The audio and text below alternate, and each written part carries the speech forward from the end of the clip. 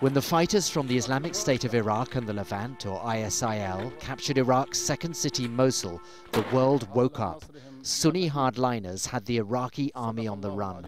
But Iraq's crisis had been festering for years, and ISIL could count on the support of a wide range of Sunni tribal leaders who had long lost faith in Prime Minister Nouri al-Maliki. He's turned out to be a sectarian, pro-Shiite leader, marginalising the Kurds, marginalising the Sunnis, alienating the Kurds, and pursuing a very centralised government in Baghdad. So that really was a recipe for disaster.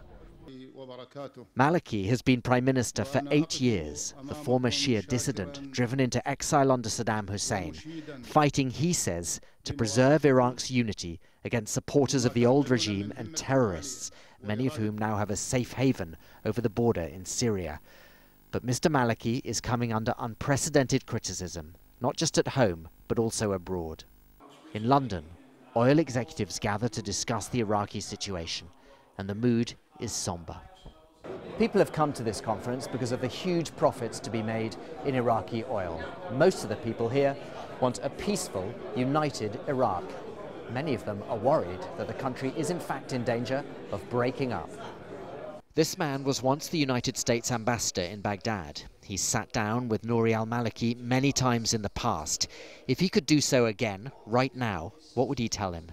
Act immediately to repair relations with the Kurds and reach out to the Sunnis. And this isn't a question now of meeting people halfway. He's going to have to take most of the initiatives and do it quickly. Is Iraq salvageable as a viable state? Iraq is in serious trouble right now. Do you think it will break up irretrievably? Every day I think we should take a look at the situation and form our opinions based on what happened in the last 24 hours. Iraq has always struggled with its inherent contradictions, a history of violence between Sunni, Shias and Kurds, and little tradition of compromise. Outside intervention, above all from the United States and Iran, has rarely been helpful. Mr. Maliki may well succeed in keeping the Sunni rebels out of Baghdad, but convincing all Iraqis that he will govern in the national interest will prove more difficult. Barnaby, Phillips, Al Jazeera.